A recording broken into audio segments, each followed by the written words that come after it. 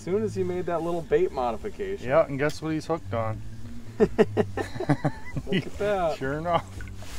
He's hooked on. I'm just gonna flip him. A little chunker though. Fatty.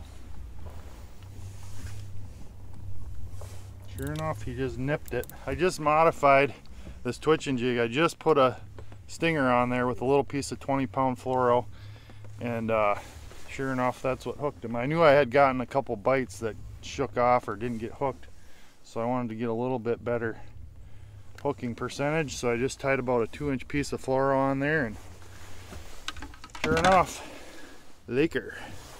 Kyle's still hooked up over here, so see if I can get a net for him. Jig came out in the net on that one. Yeah, that's convenient when that happens. Nice fish. Alrighty. Another pretty fish. They are beautiful.